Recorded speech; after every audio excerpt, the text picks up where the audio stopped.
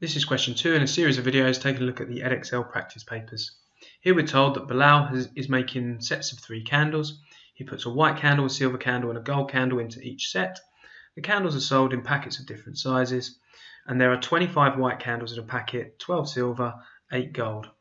Bilal wants to use all the candles that he buys, and we're asked what is the smallest number of packets of white candles, of silver candles and of gold candles he needs to buy. So the first thing that we want to recognise is that this is a key sentence. Bilal wants to use all the candles he buys. So if we just think about that for a moment, if we were to just buy 1 packet of white candles, 1 packet of silver and 1 packet of gold. Now if we wanted to arrange them like this diagram is showing and how we're told, we would have 4 leftover silver candles and we'd have 17 leftover white candles, because we would only be able to match them up with the 8 gold candles. So one thing that we would need to do is we would need to figure out, okay, well if I bought 2 packs of gold, okay, in 1 pack of gold candles I'd get 8, in the second pack I'd get 16. That still isn't going to work because 16 doesn't match up with 12, doesn't match up with 25. And so I could keep going with this, but essentially what I'm doing here is I'm finding the lowest common multiples of these numbers. And so one way I could do it is to continue what I'm doing, carry on just writing out multiples: 12, 24, 36, 48, 60, do the same with 25, so 25, 50, 75, but what you can see is actually this is going to be quite a long process. So a quicker way to do it would be to use a method for finding out the lowest common multiple of numbers. So we're going to find the lowest common multiple of 8, 12 and 6 and not 12 and 16, 25. So 8, 12 and 25.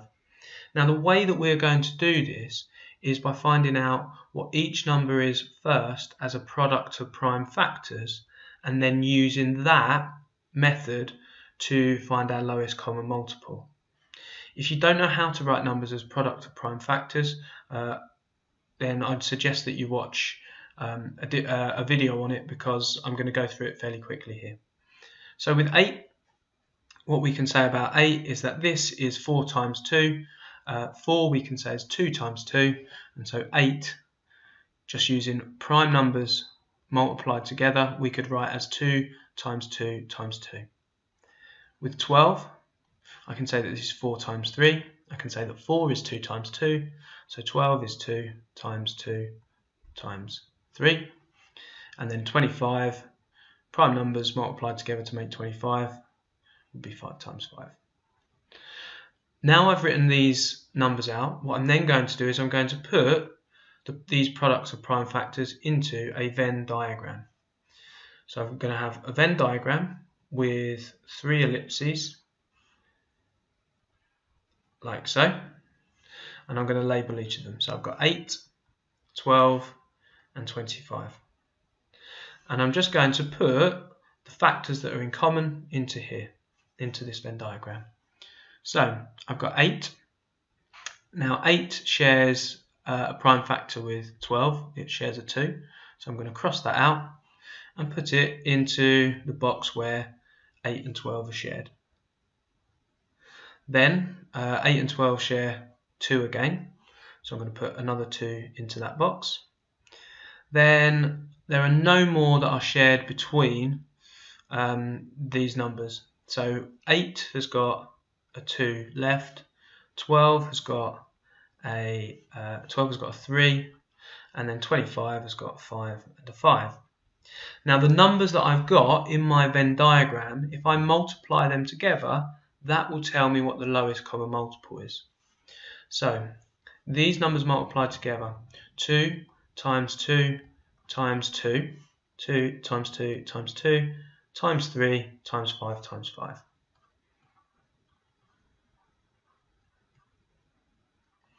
So what I can say is that my lowest common multiple is going to be 2 times 2 times 2 times 3 times 5 times 5, and this comes to 600. So our lowest common multiple of 600, our lowest common multiple of 8, 12 and 25 is 600. So if we were to continue that listing of multiples, we would get up to 600 for each of those lists. However, we're not finished here. We're asked, what is the smallest number of packets? Now, we know that the number of candles that we need is 600, and actually we've just answered this part 2. How many sets of candles can Bilal make from the packets of candles it buys? We've already worked that out. That's 600. But what we need to know is the number of white candles, silver candles, and of gold candles, how many packets he needs to buy. So what we're going to have to do is just take our 600 and divide by 25, 12, and 8. So for white candles, that's going to be 600 divided by 25. For silver candles, that is going to be 600 divided by 12, and then gold candles is going to be 600 divided by 8. And remembering that this is a calculator paper, so we can do all of these on our calculator. 600 divided by 25 is going to give us 24. 600 divided by 12 is going to give us 50, I think. And then 600 divided by 8 is that going to give us 75? Let's just quickly check. 600 divided by 8 doesn't give us 75.